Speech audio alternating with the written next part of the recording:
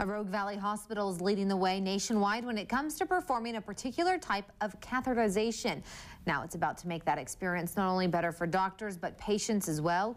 Newswatch 12's Randa Gore explains why new technology is playing a key role and what patients have to look forward to.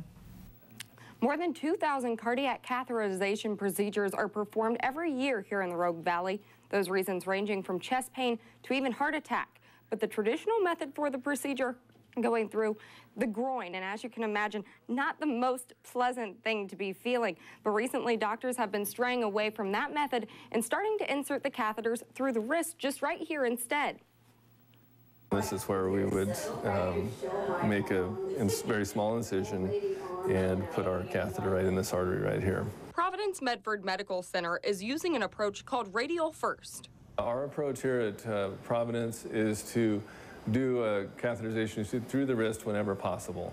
This process is more comfortable and safer for patients, according to doctors. They can sit up immediately. They can sit up in bed and eat immediately after a procedure. They can get up and go to the bathroom and not have to lay flat, and that's the main thing. Before, when doctors would perform the cardiac catheterization procedure through the groin, patients had to stay lying flat on their backs for 4 to 6 hours, a difficult recovery process. The nurses having to remind them constantly not to move their legs, not to sit up, not to bend their legs and hips and so forth. The Rogue Valley is leading the way when it comes to radial catheterization. At Asante, nearly 700 were performed just last year. And at Providence, more than 60% of its cardiac catheterization procedures are radial. This compared to the nationwide average of 20%. Patients recovering from the radial catheterization at Providence currently sit in these chairs, encased by sliding glass doors, for 2 to 3 hours before going home. But that won't be the case for much longer. I will be remodeling that area, taking out the glass and that real hospital feel and making it feel like a lounge. This year, all of the funds from the Festival of Trees will go to remodel that short stay unit. And this is a sneak peek at what that new Radial Lounge is going to look like.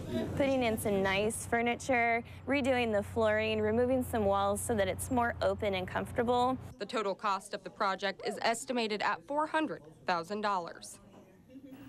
Last year, the Festival of Trees brought in $438,000, so hospital officials say they should be on the safe side when it comes to funding that new project. The remodeling will start promptly after the Festival of Trees, and there is no timeline for the completion quite yet.